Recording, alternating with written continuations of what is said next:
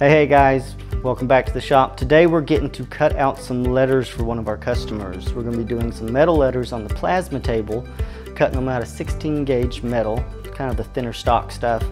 I've already programmed it into the computer and we've done the tool paths. So all that's left now is to fill it up with the water that we've done and zero out the sensors, and we'll be ready to start cutting. So come along and let's have some fun. We'll first start with loading the metal here. And trim her off with the table. Let's get going. We've got the metal centered where we want it, and now we are ready to actually run it and see if we got it programmed correctly. Let's give it a go.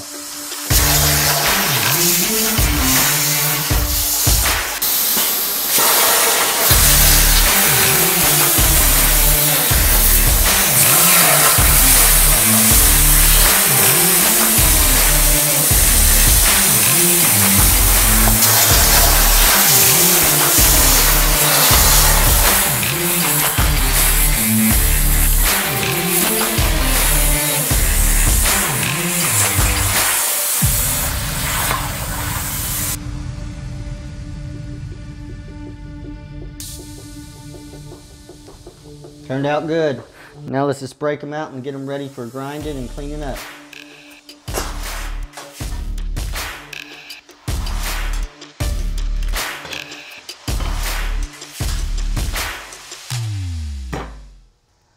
Ain't she a beauty? But we got to keep moving. To help prevent the surface rust going from these letters being wet, we're going to move straight into the grinding room, working with a wire wheel. That's going to do three things. It's going to take the heat, will take the water off of these to prevent the rust, as well as prep the surface for paint, as well as on the back there's small layers of dross or slag from the cutting where that hot metal rolled over and slightly melted on it. And usually a wire wheel will take that off. Whatever's left, we'll have to either take a chisel or hammer to finish cleaning and prepping it for the paint. So let me get my safety gear on. That wire wheel does like to throw a lot of nice little metal needles at you. Catch you in about 5.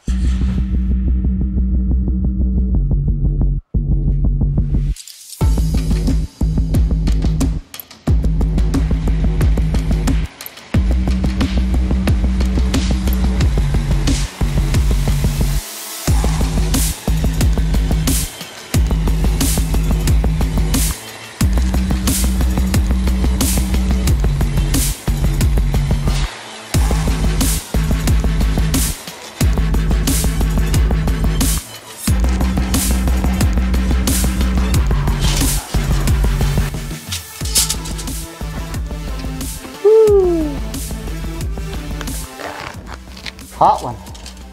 So they turned out pretty good. There's just a little bit of dross left on them that we can finish up with a die grinder, and maybe a little hammer chipping on the edge. But otherwise these are prepped and ready for paint, which the customer's going to be doing. So we'll have these all packed up in a box and ready to go.